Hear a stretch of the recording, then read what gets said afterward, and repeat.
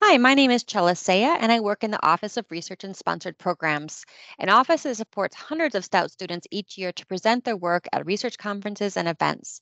This video is designed for any student who's presenting a poster at one of these or other events and wants to make sure that their poster and their work is understandable to a wide audience, is persuasive, and memorable.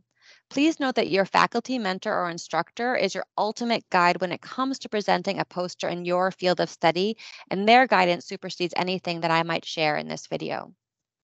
If you haven't been to a research conference, you might be wondering where you'll be and how it will be set up. Typically, you'll be in a large conference hall like you see here with posters set up in rows. There'll be conference attendees who will be walking by and milling around. But how do you get those people to stop and talk to you? And then what do you actually say? I've divided what you do and say into three parts: the hook, the gist, and the closer. First, just be welcoming. Try not to stand back and wait for someone to approach you. Instead, look people in the eye as they walk by, smile, use open posture that lets them know that you're interested in talking with them. Then, of course, you say something. You could keep it simple by asking, "Can I tell you about my project?" Or "Could I have a couple minutes of your time?"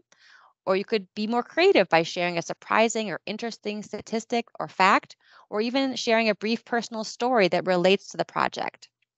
Once you pull them in, make sure to introduce yourself by sharing your name, university, and major or field of study.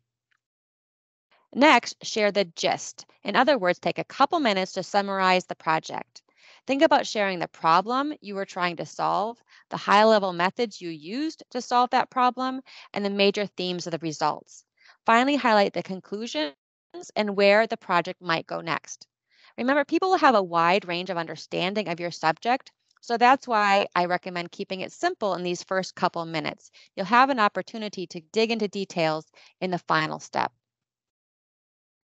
That's in the closer. This is where you invite questions. You could say simply, "What questions do you have?" Or "What interests you most about the project?" Or "What could I clarify for you?" At this point, you might find that the person has quite a bit of knowledge about your topic and will have very detailed questions. Or you might find that the person doesn't have any questions at all and they're ready to move on to another presenter, which is perfectly fine. In either case, make sure to thank them for their time. You could say, "Thanks so much for stopping by my poster. I really enjoyed speaking with you. I hope you enjoy the rest of the event." If appropriate, you could also invite follow up by offering a business card or asking for theirs, or highlighting the QR code or email that you may have included on the poster.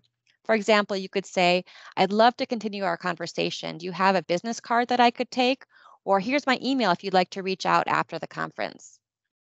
Okay, now that we covered the three parts of what to say, I want to provide some steps to actually craft that conversation. First, just draft your script. Make sure you're using simple language and avoiding terms specific to your fields of study and acronyms because that's often where people will get lost.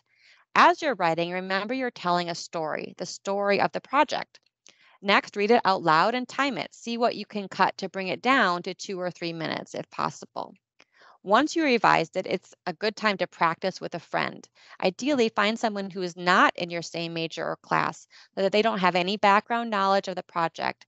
That's helpful because they can provide feedback about what would be unclear to someone who has not been studying that topic for months. Finally, make revisions and practice it until you feel comfortable. And that's it. If you have any questions, please don't hesitate to reach out to ORSP through any of the channels you see on this slide, in particular our email address, which is rs@uwstout.edu. Thank you.